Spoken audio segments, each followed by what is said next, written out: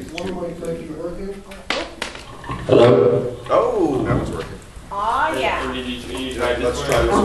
Let's turn this one on. Testing. Now let's go for it. Excellent. Yay! It's a miracle! Okay, go ahead I and helped use it. Are we Will recording? We're recording. Excellent, we got all of that. We're together. Not all of it, but Good morning, and welcome to Spiritual Anarchists. This is just going to be an open discussion, but let me start with a couple definitions. One is anarchism, a belief in the abolition of all government and the organization of society on a voluntary, cooperative basis without recourse to force or compulsion. And then the definition of spiritual, one, of relating to or affecting the human spirit or soul as opposed to material or physical things, and two, of or relating to religion or religious belief. And so obviously we could have other definitions, but I thought that would be a starting point. And for me, I'll just jump in and say that for me, human spirit has a lot to do with meaning. As humans, we create meaning. We can abstract, indefinitely. Meaning's very important. So the meanings that I have in my life may be profound, and I would call those spiritual. That's just kind of like a scratching the surface. Do you have any? I just, one of the reasons I came up with the idea for this talk is because I think a lot of the people who are of a spiritual or religious background or are bringing that to the fest are in a kind of out of their comfort zone when they come to the fest because, in the wider population, religious people are the vast majority and atheists are a tiny minority. And they get disrespected, and they get, their opinions aren't taken seriously by some people because they're not religious. And we have the exact opposite situation here at the MPLC sometimes, is that the atheists are in such a majority, and I don't blame them for getting together and, being enthusiastic about their beliefs and about, how they're unique and different from, they don't get that opportunity. They don't have, a church to go to talk about atheism. So it's a good thing for them to be able to get together and talk about where they're coming from, but sometimes it excludes some of the people who are religious, and sometimes people who are religious get ignored or left out for some of the stuff. So I think that's why I thought this would be a good topic for today. So include everybody. Speaking of which, who wants to be included with this mic? Any comments? Comments or other Questions? Didn't really have anything much prepared for today. Brandon's got something. Okay, so I identify as a Christian anarchist, but anarchy means no ruler. So that's not really an accurate term for me because I believe that God rules and that only God should rule, and that human governments are Satan's system of things. And I prefer and am waiting for the prophecies of Daniel 2:44 to be fulfilled, which is that God is going to come down to earth, destroy all of the earthly governments, all the human governments, cast them off of the earth, and then God's kingdom is going to rule forever. So I wouldn't really call myself, I do call myself an anarchist, but I admit it's not really accurate because I believe that God rules and should rule. So it's not really no rulers, that's God rules. But that's not like saying that God should rule by way of the state forcing everyone to be Christians or by anything like that. It's voluntary, okay? So this idea of you either accept Christ or you're going to burn in hell for an eternity of torment, that's not really what I get out of what the Bible says, okay? What I'm getting is that it's a voluntary kingdom, that you can choose that kingdom, and if you don't, then you'll just be destroyed, which means that you're going to die, which if you're an atheist, that's what you believe anyway. So my spirituality, my Christianity is not a violation of the NAP or any sort of aggressive towards anyone else.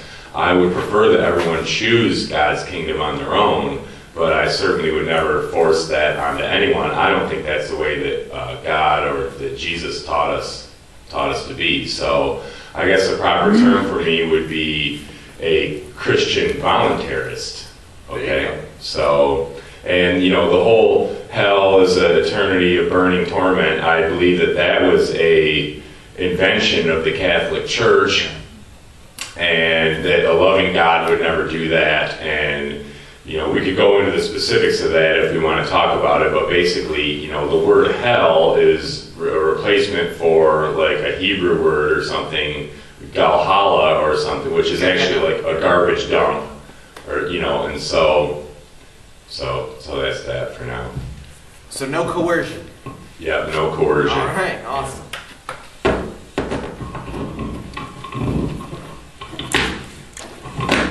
Well, since the Catholic Church came up, and I'm a Catholic, I should probably say something about that.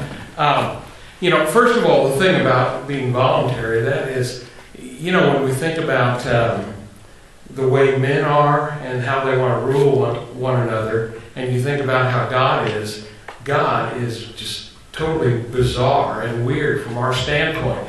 I mean, here you have this being that is all-powerful and can do anything they want, can make anything happen they want, and yet the most God did was just say, you should do this or you should do that, and never ever bothered to coerce it. How unlike we are, because if a man wants something done and he has the power to make it done, it will be done. And if he's telling you what to do and he has the power to make you do it, you will be made to do it. And if you don't do it, you will be punished for not doing it when it's over with. We make things happen that we want to be done. We mean human beings. And God is like this super laid-back dude, who says, hey, I'm telling you should do this stuff, and since I made you, I have a right to speak. And yet we put here on earth, and most of the time he just leaves us alone. And even then, your point about, hell was a good one, although it was not an invention of the Catholic Church. It was comes from the words of Jesus, and you'd be cast into hell in that. And, the images of fire and all that, who knows, in an immaterial world, you don't have flames, you don't have fire, but it seems to denote a very unpleasant place. And your point of accepting God in his life, in the hereafter, would be totally voluntary, and there has to be a choice. You have to be able to say yes, you have to be able to say no. I mean, that's God's whole shtick. He didn't want to make robots. He could have made robots that would do anything he wanted. He said, no, you pick. And if you pick me, come on in. If you flip me off and say, I don't want anything to do with you, he'll go, okay, go. And, I happen to think hell is the definition of an eternity without God. And I wonder sometimes if maybe we could go on living on this earth and maybe living the life of Bill Gates or something, the wealthiest person there is. And if that might not become hell in 100 years or 1,000 years, maybe it would become hell in 1 billion years. I don't know. But I'm saying you can have this idea of an eternal punishment without ever being punished at all, but simply being made by your own choice, even if you were given the best possible existence that God could give you, apart from accepting God and living the life that was meant for you. Once you reject that, the perfection is unavailable, if you rejected it. But that's kind of how I see it. And I think that the doctrine of, God casting somebody into hell to burn forever, I mean, it's pretty horrifying, and how I could reconcile that with a loving and all-powerful God. It doesn't seem right either. But I can certainly reconcile being somewhere else than in heaven with God, being perfectly compatible with your free will, and you saying, I don't want anything to do with it. And God says, okay. So in the end, you say, thy will be done, or God says to you, no, your will be done, and that's what happens.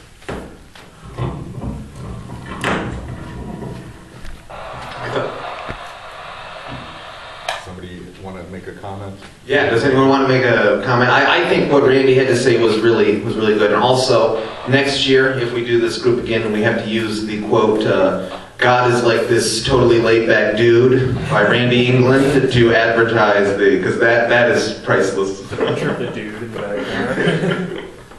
Because Scott is a totally laid back dude.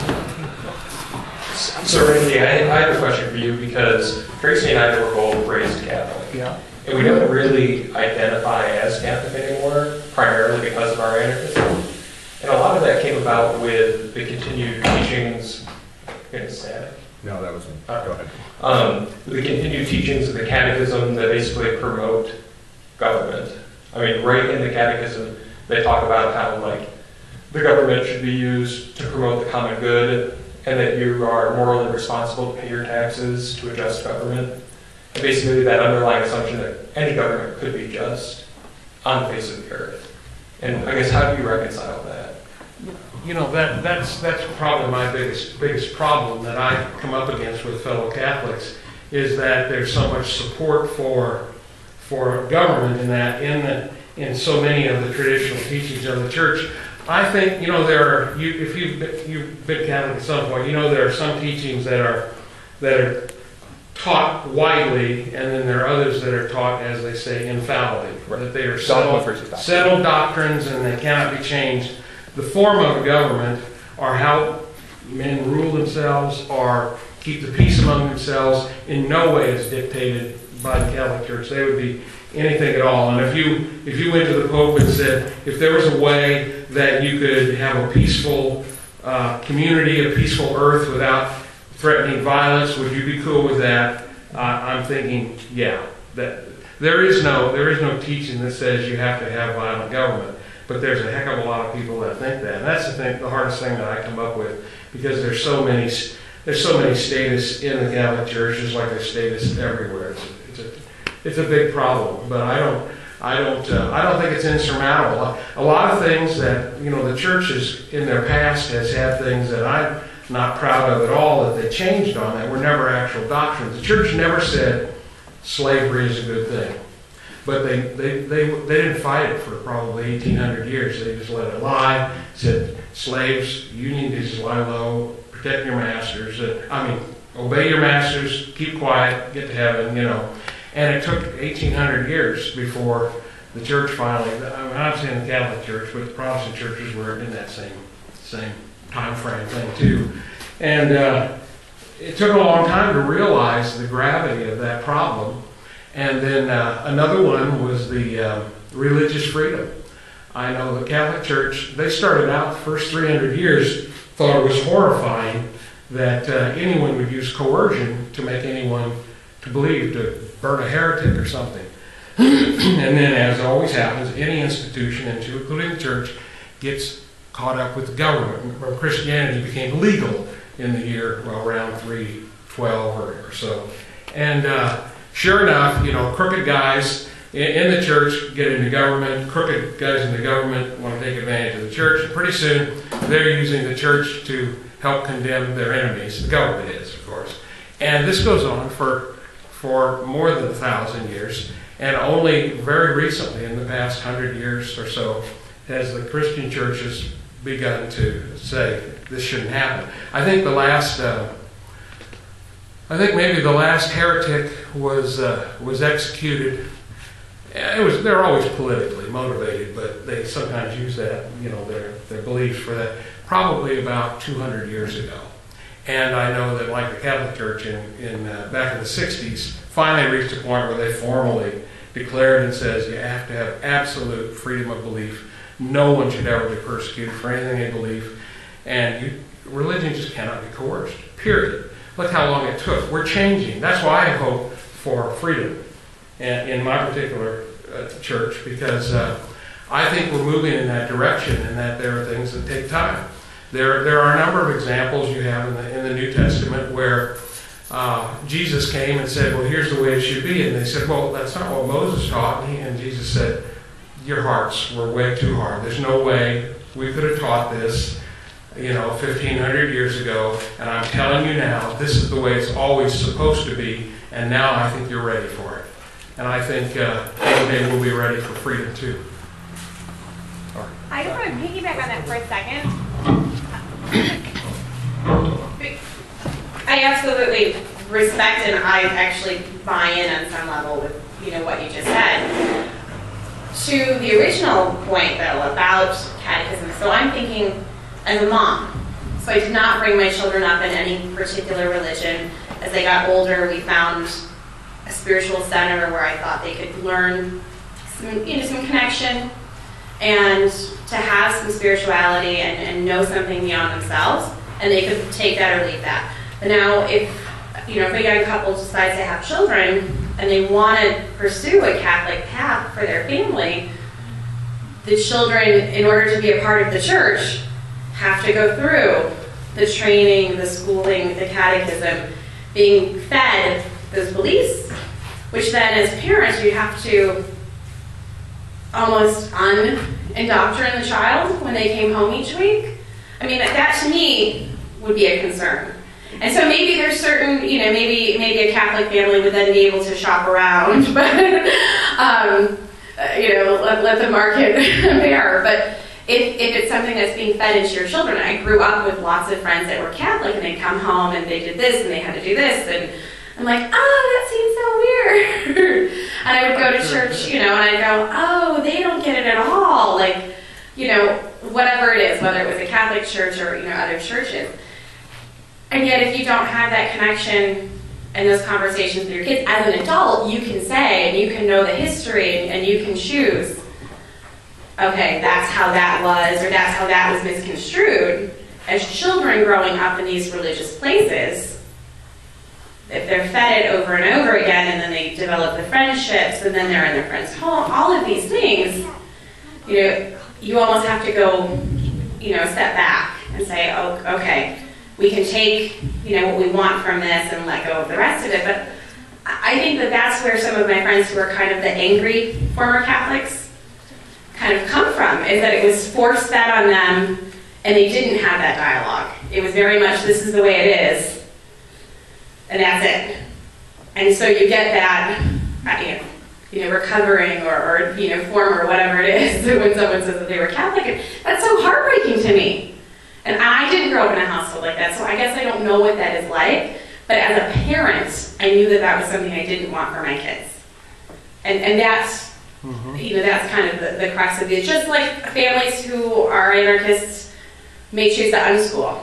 It's that idea of letting the kids develop those thoughts and come to that fruition themselves.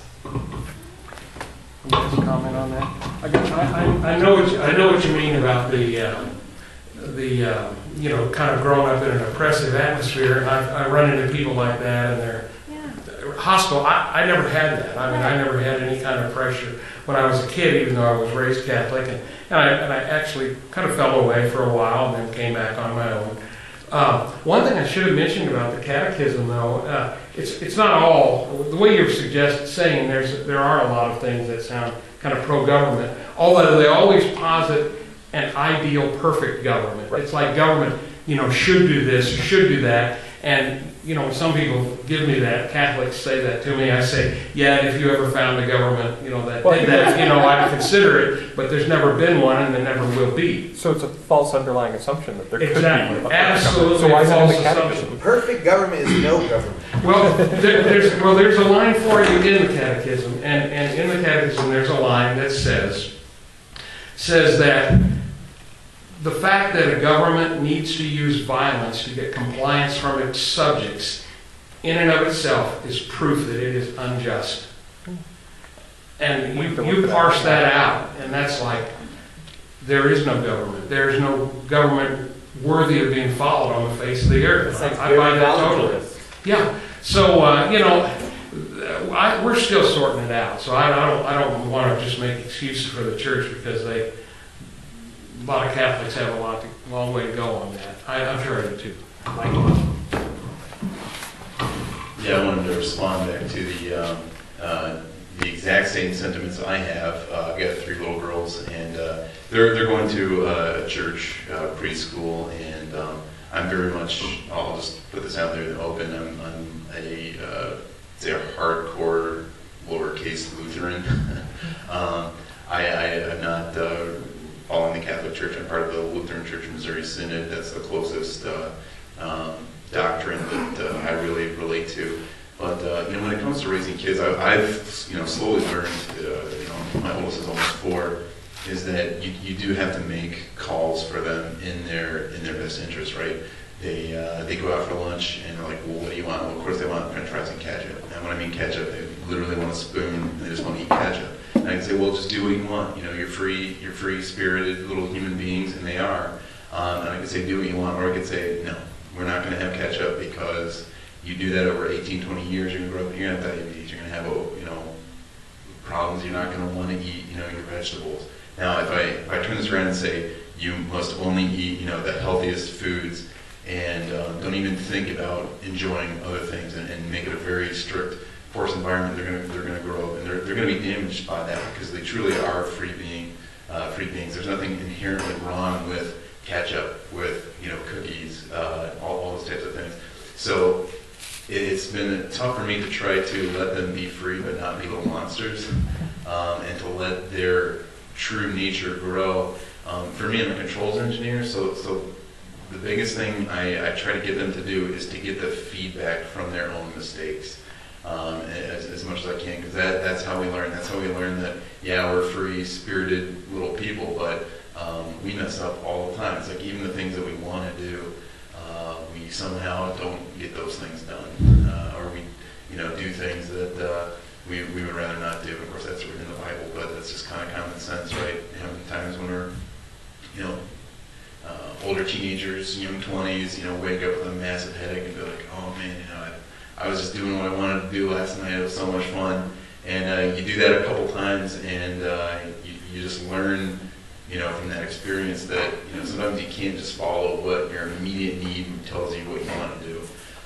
Back to the issue of government, though, and what it says about the Bible about, honoring government. And that's the basic question I want to pose for everyone, maybe as a kind of a theme. I don't want to take over the whole discussion, but just a theme of many things is, what is authority? What is authority? It is not an intrinsic property. We can't go around and measure something's authority. And it's very much in line with the value.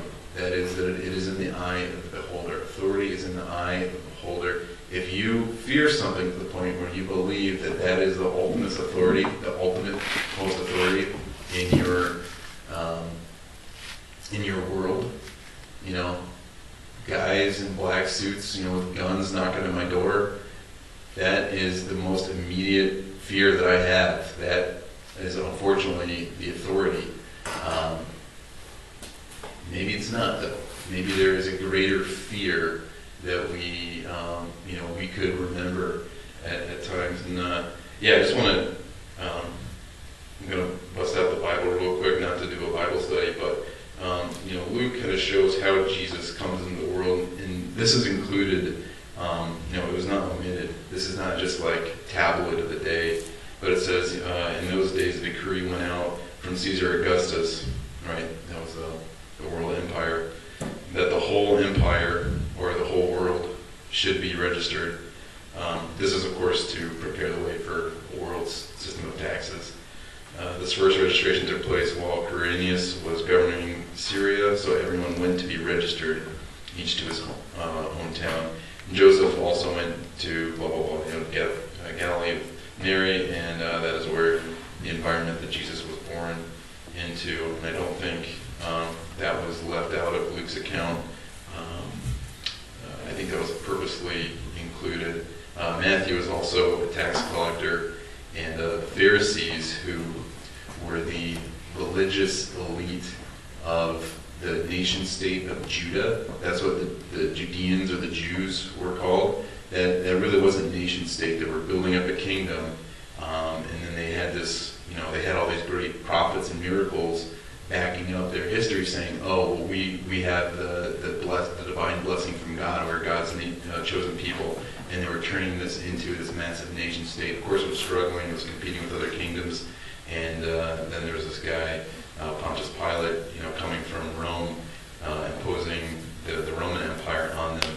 So they were, and then all of a sudden Jesus comes in and he's like pulling the rug out from underneath their feet. Hey, we're working on this big state, and this Jesus guy, he keeps criticizing us, and he's pulling the people away from us with his positive message. The Pharisees went to trap Jesus in what he said. They sent their disciples with him, with the Herodians. Now this is a different king. So they're kind of, divided. We can maybe beat, or combined, we can maybe beat this guy. Teacher, they said, we know that you are truthful and teach truthfully the way of God. They're building him up. You defer to no one, for you don't show partiality. And they're really trying to elevate him up here. Tell us, therefore, what you think. Is it lawful to pay taxes to Caesar or not? Right? And I bring this up because most Christians don't understand what this is. I'm going to be frank. We read this, we know the scripture, but we don't really know what Jesus is saying, and we don't admit that openly. Perceiving their malice, Jesus said, "Why are you testing me, hypocrites?" Right? He knows that he knows what's in their hearts, and we know that as well.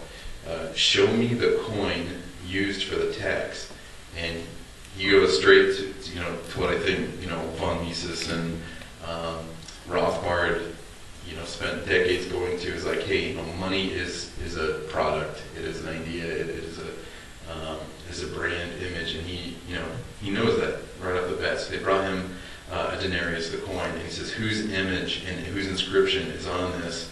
He asked them. Caesar's, they said. Then he said to them, therefore, give back to Caesar the things of Caesar, and give to God the things of God. He's saying, if you're truly trying to create, this, beautiful people of God devoted to the truth and to their Creator and trying to do the right thing, and you're not trying to create your own nation state and fend off other competing nation states, then you should just give to God what is God's, and you should not worry about, Caesar's kingdom. This is not a fair comparison. If what the Judeans believed to be true was that they were the people of God, they were far and above Caesar. Caesar's not comparable to God. It's a false question in a sense. Yet Jesus poses it to them so that they can make that decision. They can decide themselves. Well, what do they really fear more? Do they fear this idea of God, the Creator and Lord of the whole universe, who is trying to communicate and foster His people, or are they going to fear this great empire that seems to be, by all accounts, the most, the greatest thing they've ever seen? And really, Jesus turned the tables on them and said, your heart, you're a free people. You can choose what you want to fear most. You can either fear an earthly authority governed by mortal, sinful men. That's what Caesar was, right? How could he be compared to God? Or fear the things of God. A choice of whom to serve. A choice, absolutely. We have that choice, and that choice is not going to be taken away. Because as he said, if that choice was taken away, if we were forced to follow Satan, if we were forced to follow God and to give praise to God, that would not be a true reflection of His life, returning him. That would really put God in the position of Satan if he did that. It would be a contrived, false world. And so, yeah, we always have that choice.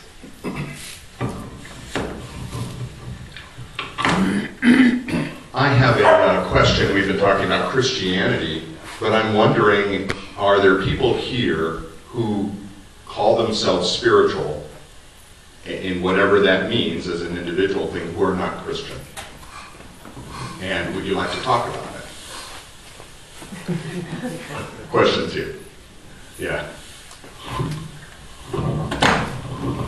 Sure, I got into it a little bit in one of the discussions yesterday. I was raised as a Jehovah's Witness, so I feel like I've studied the Bible inside and out, back and forth, and I definitely had a crisis of faith, and in the end, I'm an atheist. However, spirituality, I feel, is still something that's important, because I feel that word is very closely aligned to our emotional states. And I feel like, at least for me, it's hard to see spirituality without emotion, or emotion without spirituality. There are definitely, many would argue, and I would agree, there's an intellectual component. You would need to have some intellectual understanding of what you feel you're experiencing. But emotions are a strong component of that. And so I guess for me, in a secular life, the word spiritual is really vague. I mean, it means a different thing to almost everybody, especially when it comes to their own personal experiences of what they would call spiritual. It's really hard to put them in definition. So the term that I'm a little more comfortable with maybe is transcendence. Is that feeling of a human sort of becoming part of something greater than himself, and that could just be an experience of a place in the sense that there have been other humans and other beings in that same space across time. There's I guess hundreds or thousands of transcendent experiences we could have every single day that would give us a sense of spiritual connection with our surroundings or with other people. And I think a book that sort of brought me back to reconsidering spirituality as secular practice even is a book that Sam Harris wrote called Waking Up. And he is, I guess, trying to reach the skeptic atheist community a little bit in the sense that you might have thrown the baby out with the bathwater, that life isn't all about living in your head and just intellect and arguments and debating. You're missing half of the human experience if that's just what you want to live in. So I'm here mostly just to hear other people's thoughts, but that's sort of where I'm at right now. Thank you. I know for me, when I hear atheists criticize religious texts, they often approach it from a scientific perspective. And they say, scientifically this cannot be proven, so they reject that information. And for me, kind of the analogy I use, if I go to an art museum and I see an impressionistic painting that is not realistic, it still can have meaning and value for me. It can evoke emotions. It can be, again, it can be meaningful, but it is not a realistic representation of what the artist was looking at when he or she created that painting or work of art. And then the other thing, one of the influences in my life has been general semantics, which was developed back in the 20s and 30s by Alfred Korzybski. And one of his ideas, he's the one who came up with the expression, the map is not the territory, in terms of looking at abstractions and being conscious of those abstractions. One of his ideas, he divided life into chemistry binders, which are plants. They can store energy in chemicals. Space binders, which are animals. They can do what plants can do, but they have an awareness of space around them. They have territory. And time binders, which are humans. We have awareness of space. We store energy chemically, but we have the ability to pass on from one generation to the next the experience that we have, the knowledge that we gain. So we're able to do that. And that I see as a very spiritual thing. Being able to get information from, books and other resources from past experience, and then apply that in my life and pass that on. And a lot of that experience is experience on how to live a good life. And so that is very much a spiritual thing. And I believe that from different religious texts there is value that I can draw, and it's not an either or kind of thing. So I take it that way.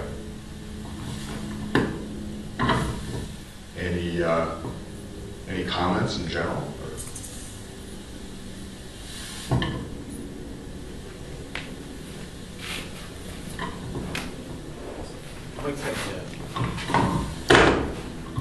All right, so I'm not going to read the Bible at all. I'm going to talk about controls theory because it's a little more scientific. But in controls theory, we say we're doing a vehicle cruise control or setting the speed. We create some type of a reference point, right? The driver says, I want to, 60 miles an hour, 70 miles an hour, whatever. And then the vehicle looks in real time at the current state and makes adjustments to whatever actuators it can to try to keep what it's seeing in the feedback path close to that reference point. And then I've realized that humans are just amazing control systems. We perceive things. We have sensors. We receive information from when we're little babies, even in the womb. We're receiving information, and that's processing. We're building up an algorithm in our mind, and then we process the logic, and then we create outputs. We have actuators in our hands and our feet, and we try to change something in the world so that when we see the world, either immediately or the next day or the next year, whatever, we try to see that change that we originally wanted. And so I see spirituality as reaching up to the higher and higher levels of what it is that we create as an objective input, right? Because otherwise, if we don't, somebody else is going to say, this is what you're supposed to do. This is a definition of success. This is a definition of happiness. You need to just go with the flow. And spirituality is that type of breaking free, I think, and really deciding for yourself, this is what I think is truly, the best, greatest thing I can accomplish, up at higher and higher levels of abstraction. Yeah, maybe it could be, creating a company over a decade. Maybe it could be raising kids over 2 decades. Maybe it could be, promoting some thought and writing things down that's going to last for years and years. Maybe it's exhibiting some type of way of life, of proving, agorism and peacefulness and all that works, right? We can pick higher and higher levels of abstraction of how we want to find that. To me, that's what I see as spirituality, is climbing up that ladder, leaving oh, this is what everyone else is doing, this is what I'm supposed to do, this is what I was taught. I'm just going to, go for that. I'm going to get my high GPA, get a degree, get a job, work my way up the ladder, get a 401k, and bada bang, I'm set. Right? That's pretty low level objective setting, but it's very common. I think very unspiritual today.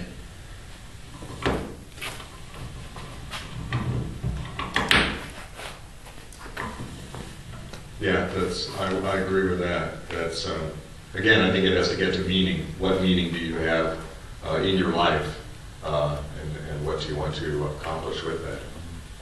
Any other thoughts from? So, being a Christian in the middle of a bunch of anarchists who are mostly atheists, our tactics are kind of a little bit different. Okay, a lot of people talk about how we can, abolish the state and how we can achieve a free society or a free world without government. And I'm just over here waiting for Daniel 2:44 to come true. So my tactics are a little bit different in the way that I don't respect the state, or I don't view the state as a legitimate authority over me. I'm no longer really trying to battle the state in the way that I want to abolish it, because that's not going to happen. I believe in the Bible, and the way the book is written in the Bible is that God's going to do that, not me. So, I promote agorism and all this, not using the Caesar as God coin, as much as we can. I mean, unfortunately, kind of have to, but, I try to do as much as I can on the black market, or I try to change people's mind and get people to become free in their own mind, where they don't believe that these human governments actually have legitimate authority over them. But I just am making the point that as a Christian, my tactics are different than an atheist's anarchist tactics, because they maybe are trying to find out ways to actually abolish the state, and I'm just over here waiting for Daniel 2:44 to happen.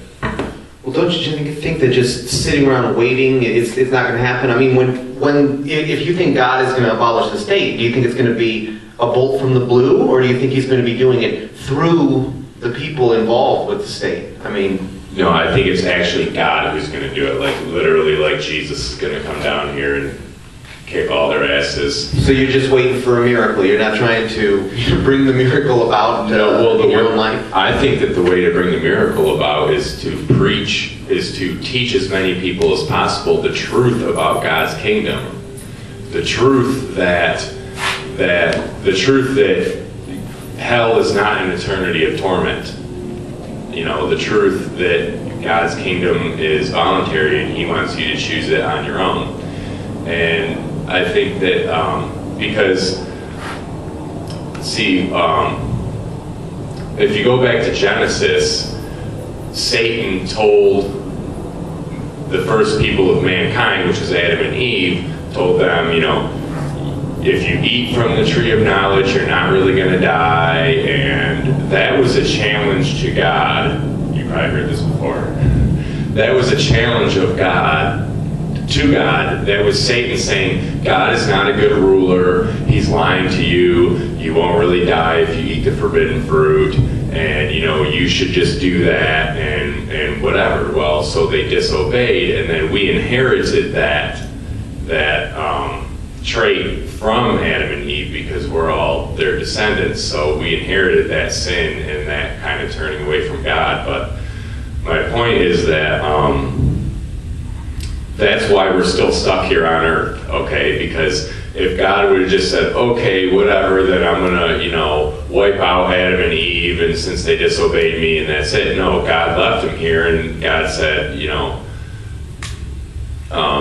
we're here to prove that we do need governance, but we need it from God, not from humans. So here we are being ruled by ourselves in the way that we're being ruled by mankind, to learn that, yes, God was right, Satan was telling us a lie, and we really do need to be ruled by God and not by men. Because I think the whole power vacuum argument that we often hear from statists, well, we can't have anarchy because if we do, then my system might return, because another authority would come fill the power vacuum. Well, I kind of believe that. I mean, you see it, if there's, I heard one guy talking last night about how if we didn't have a state, then insurance companies would be the state, because in order for you to work, you would have to not do cocaine, because your insurance company would require that for you to be insured, you have to pass a drug test,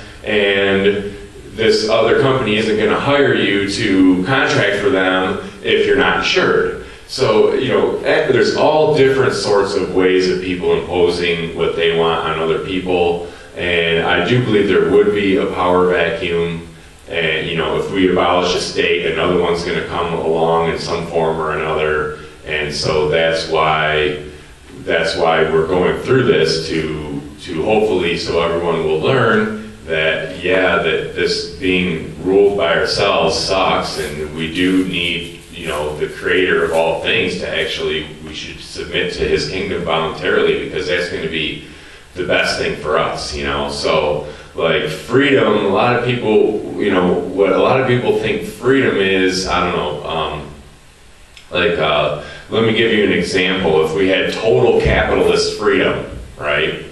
Then, and my grandparents saved up more money, and your grandparents were, drunkards, and so I have more money in my family, and I'm able to buy more land, and I'm able to use my economic advantage to take advantage of more people, and then next thing you know, I own all the land, and I'm the landlord, and therefore I'm ruling you all, because if you want to live, you have to pay me to live on my land, and I own it all, right? Well, not a lot of people know about, everybody knows about the Sabbath, okay? The seventh day of the week is a Sabbath, and we're supposed to use that day to, or at least in the Jewish law, to rest and all this, right? And to spend time with God or whatever. And there's also another Sabbath of every 7 years, you were supposed to not grow any crops. And you're supposed to just let whatever grows and store food from the last year and let the land kind of rest and rejuvenate. And there's also another Sabbath that was every 7 sets of 7 years. And there's no account in the Bible of anyone ever following this, but every 7 sets of 7 years, all debts are supposed to go back to zero. And whatever your land was, if you had made some mistakes and you went out and partied rather than taking care of your flock of sheep, and you lost all your livestock, and so then you had to go become an indentured servant to someone else, or you had to sell your land or whatever, well, every time this 7 sets of 7 years Sabbath would come along, then you would get your land back. Okay, and all debts would go back to zero reset. Well, that would kind of fix the problem of people becoming landlords and buying up all the land and then ruling us all because they own all the land. So, so I think that I think that we need that all-knowing, all-powerful ruler to, you know, make sure that everything is set. Yeah. So it sounds to me like what you're saying is that you don't think mankind can abolish the state, that it can only be done by God. Is that basically the gist of what you're saying? You know, completely worldwide, yeah. I mean, Right. we could get all our AK-47s right here and say we're all free individuals, and anybody who comes here and tries to press against us, and we would, for that moment, we would be free and stateless. Right, but you don't think it can be maintained, like you were talking about the power vacuum, so you think that the only way we can keep a stateless society is we can't do that without God's help, is what you're saying? Right, well, yeah, in a way. I think Shannon.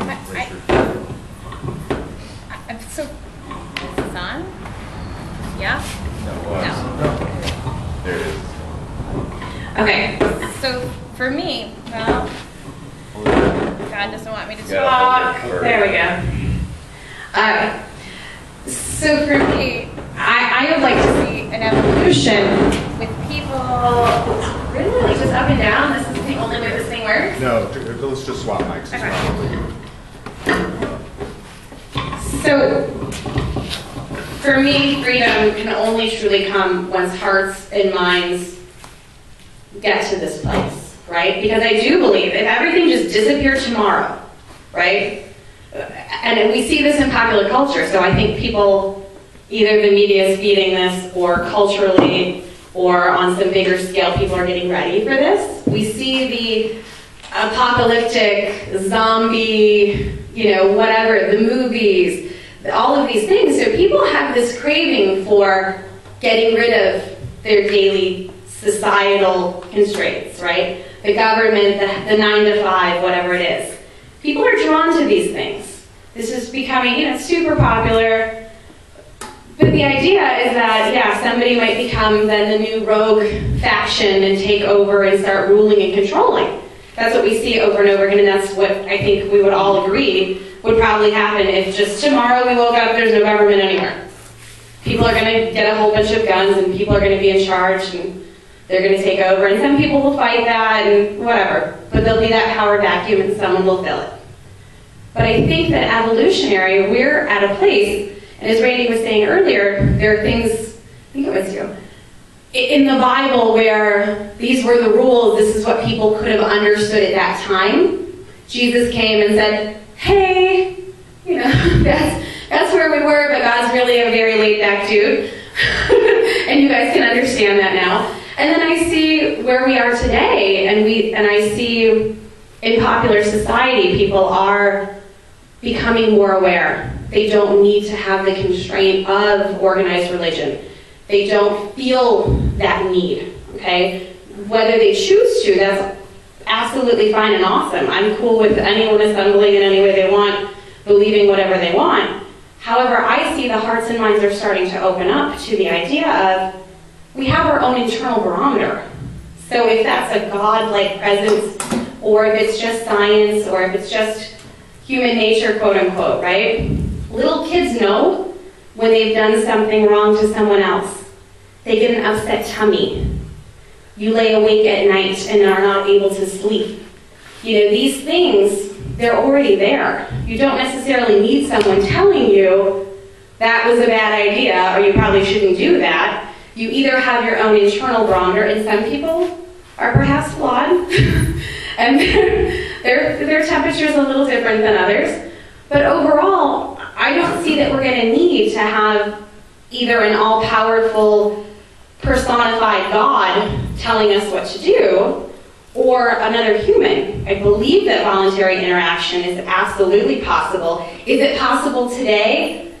In a small scale, absolutely. Large scale, globally, not yet.